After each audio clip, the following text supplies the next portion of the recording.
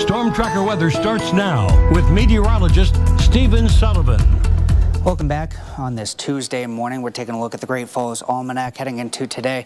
Well, we're expecting our temperatures right near that 80-degree mark, a little bit warmer than average for this time of year, but about 10 degrees short of the record. And taking a look right now at the poor air quality that we remain to have an effect, as we just saw in the background on the iCam.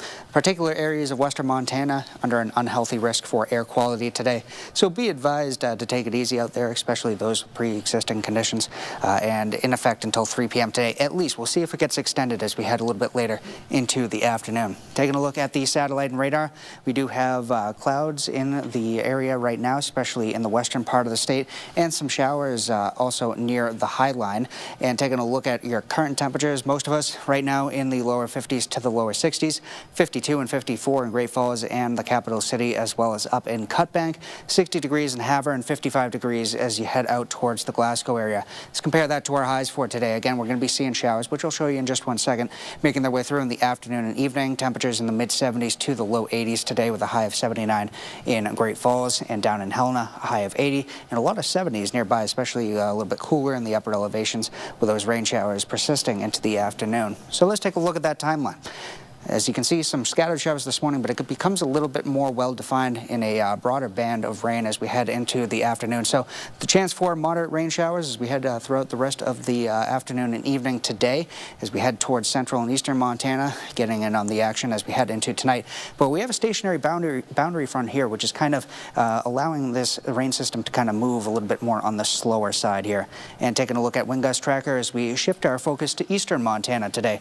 You can see gusts up to 30 to 40 miles per hour as we head into the afternoon. Well, western portions of our area have a lighter westerly breeze today, so we do have the windy conditions in the eastern part of the state, and we do have a lake wind advisory in effect for Fort Peck Lake until tomorrow morning because of these gusty winds that we're going to be experiencing out of the east. So if you are out on Fort Peck Lake today, do be advised that it is going to be rather breezy in eastern Montana. Taking a look at your low temperatures for tonight, most of us are going to be in the upper 40s to the mid to upper 50s. And again, we'll have rain slowly moving from west to east throughout the area as we head throughout the overnight hours tonight and as we head towards tomorrow. Chance for an isolated shower or thunderstorm in western Montana as we head into tomorrow afternoon and evening. As far as our temperatures are concerned, most of us are going to be still rather close to average, maybe a few degrees over or right at the average point with temps in the mid to upper 70s. Let's take a look at the Great Falls and Helena 3 to 7 day forecast. As you can see, we're not only active into today's forecast, but for really the next 7 days, the temperature is slowly dropping off into the mid to upper 60s by the start of next week. But you'll notice another chance for precip as we head into Thursday night and Friday morning, and then Saturday night and Sunday morning as well. Even a chance for showers by next Monday as well. And taking a look at the Helena area where we're seeing more of the same there. So rain showers moving in a little bit earlier in the afternoon today for the Helena area and the rest of southwestern Montana. 77 tomorrow with an isolated shower or thunderstorm in the afternoon, as well as Thursday evening.